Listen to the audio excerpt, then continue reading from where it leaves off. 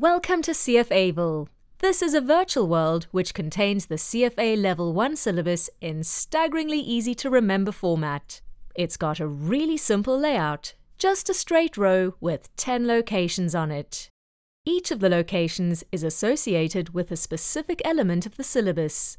As you explore these locations, you'll meet characters and witness stories that will enable you to commit the CFA level content to your long-term memory.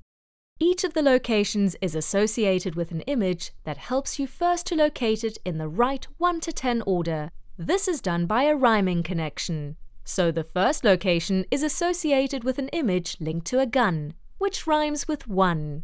The second is associated with an image linked to a shoe, which rhymes with 2. It carries on like this up to 10. So 3 is tree, 4 is door, 5 is hive, 6 is sticks, 7 is heaven, 8 is plate, 9 is mine, and 10 is hen. We use the same gun to hen 1 to 10 rhyming connection throughout all of our materials, so you'll get very used to them. The locations are also linked to an image that allows you to associate the location with a particular part of the syllabus. The easiest way to see how this works is to explore the village and look at each location in turn. The first is here.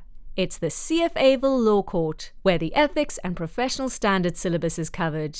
You know it's the first location because it's covered in bullet holes that have been caused by a gun, and a gun rhymes with 1. By then associating the law courts with ethics and professional standards, you can easily remember that the first element of the CFA syllabus is ethics and professional standards. As you explore the law courts in more detail, you'll find further locations that will take you deeper and deeper into the ethics and professional standards syllabus. The second is here. It's the giant shoe.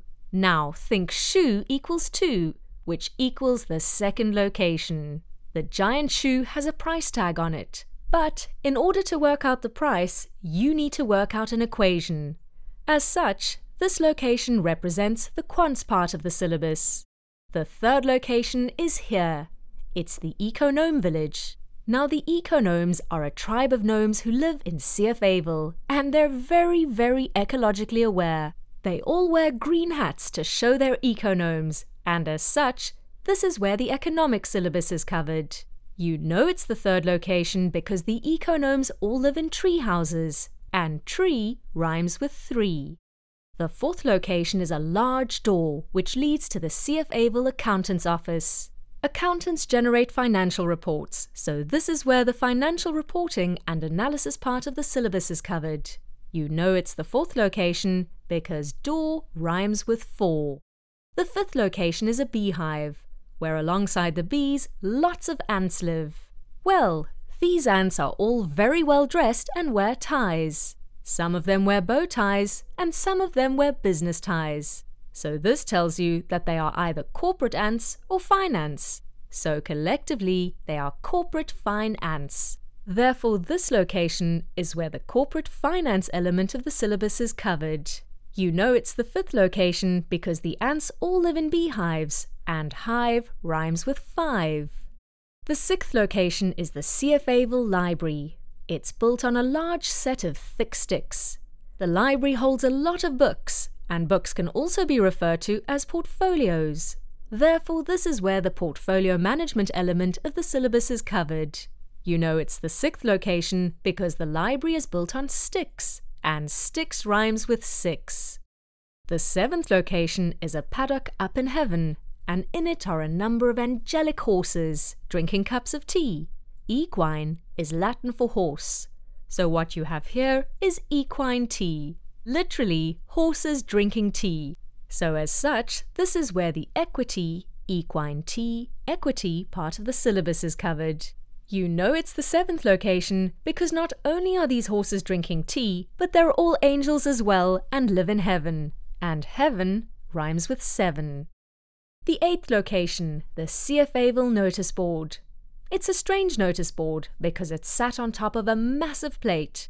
The notice board has some cash pinned to it, so this cash is fixed to the notice board. As such, this is where the fixed income part of the syllabus is covered. You know it's the 8th location because the notice board is on a plate, and plate rhymes with 8. The 9th location is the CFA-ville mine and graveyard. Not only do they conduct mining operations here, but the mine doubles as a graveyard. So there are lots of bodies lying under the ground. Therefore, it is associated with things that are underlying, and is thus where the derivatives part of the syllabus is covered. You know it's the 9th location because mine rhymes with 9. The 10th and final location is the CFA-ville tattoo parlor, which happens to be in a hen coop. Standing outside of the hen coop/tattoo parlor is a large hen with a tattoo. Tattoos can kind of be associated with an alternative lifestyle, so this is where the alternatives part of the syllabus is covered. You know it's the 10th location because hen rhymes with 10. As you explore the different locations in more detail, you'll find the whole of the syllabus explained and linked in a similar, predictable, and easy-to-remember way with something or someone in CFA-ville. What this means is that as you work through the Remember It materials, you will develop a virtual framework, which will enable you to memorize all the content you need for the exam, quickly and easily.